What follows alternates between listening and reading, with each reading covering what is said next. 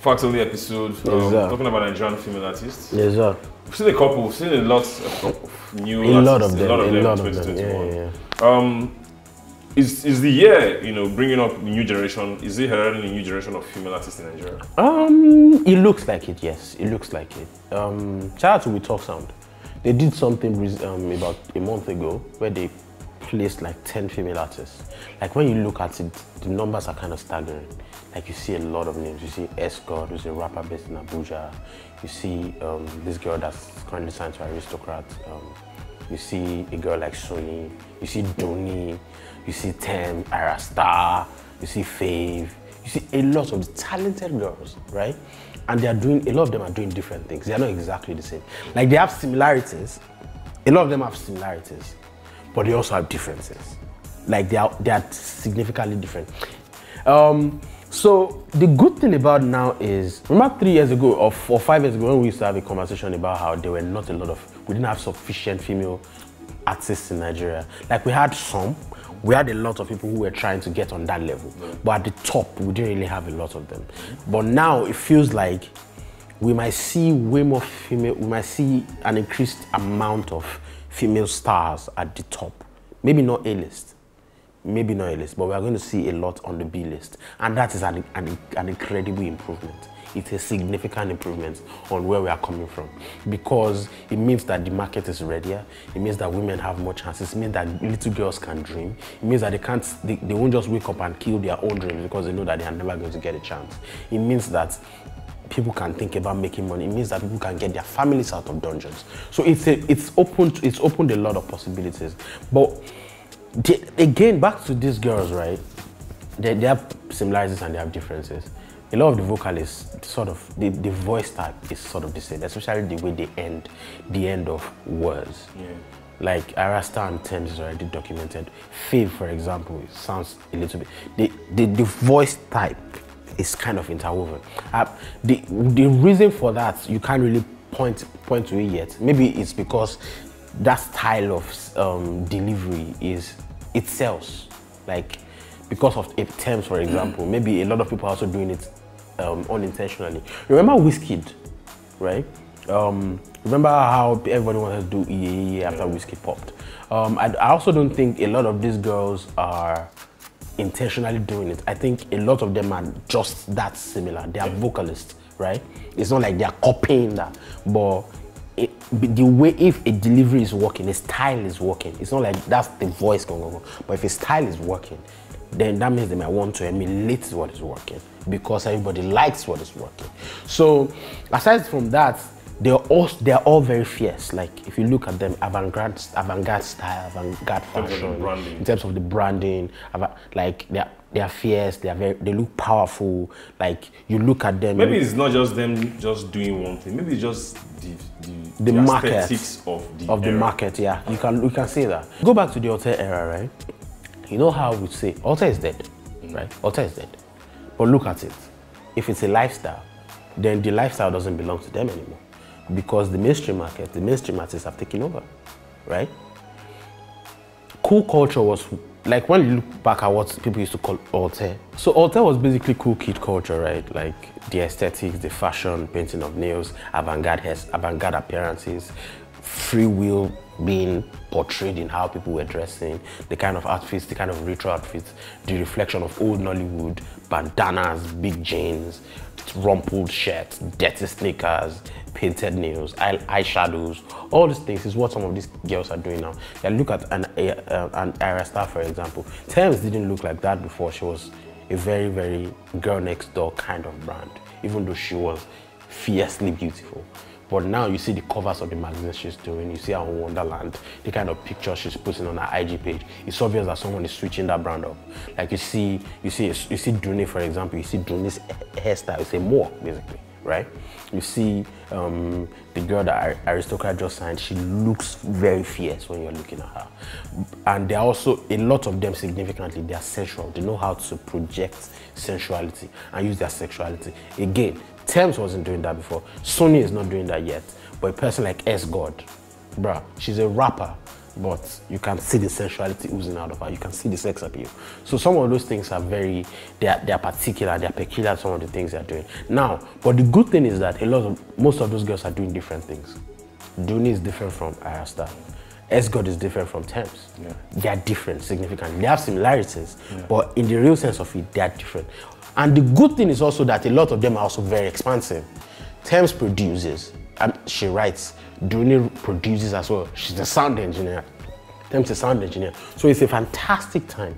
So kudos to some of these girls, man. Kudos to them. Why was it so difficult to have this influx of new female artists for a long time?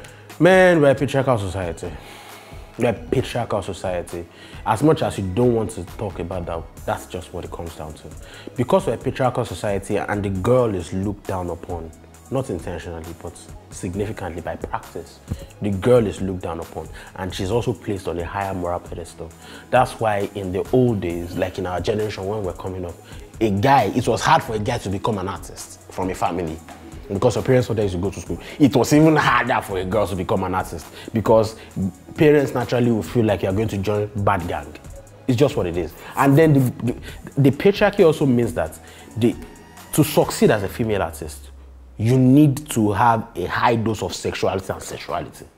You need a high dose of those things because sex sells and sex appeal sells. That's why Tiwa Savage came and crashed everything down. Because first thing she did was Kele Kele Love. You guys will hear. She was dancing and shaking everything. You guys we noticed that because man, this is a beautiful woman. And the song also caught our attention. And then they got to Love Me, where she had the cleavage thing. You could not but notice that. She crashed the glass ceiling. Guess what? The boys enjoy that, but they're also going to judge you for that. They are going to judge you for that. Not only will they judge you for that, they will also profile you. They are enjoying it too, but they will profile you for it. Even women will profile you for it. Because there's a high standard of morality. Everybody thinks there's only one way to be moral. So if you are doing this, then must mean you're a bad person. Must mean you're a bad girl. Some of those things. So all of these things then snowballed into the idea of how it became really hard for female artists to thrive. It was so hard because your personality, if you're a different type of person, you then have to become a different type of person to blow. That's why in the 2000s, some of our biggest female artists were rappers. They were rappers. The biggest female artist in Nigeria at some point was Sasha. She was a rapper. Before Tiwa Savage started winning Mamas and Yemi Alade started winning Mamas, it was Sasha. It was Sasha that was dominating some of those awards. I remember the first number, Sasha won Best Female. Channel O, Sasha won Best Female on the continent, right? So you look at you look at some of those things and you understand who were the female pop stars at the time. Queen, Omaomi, yes. But the era of Omaomi also came into the era of talent shows and some of those things. But who were the female pop stars?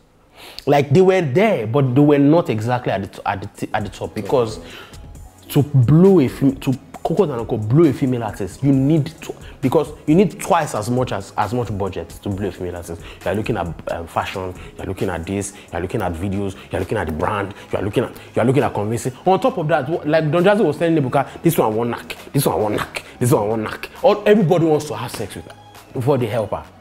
So that snowballs into the idea of why female artists are blowing now. Because in the middle of the decade that we just passed, we had fourth wave of feminism became more vocal on social media. And the social media was important, right?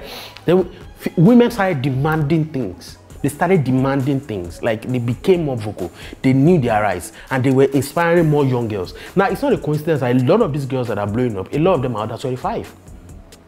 They're quite young, right? So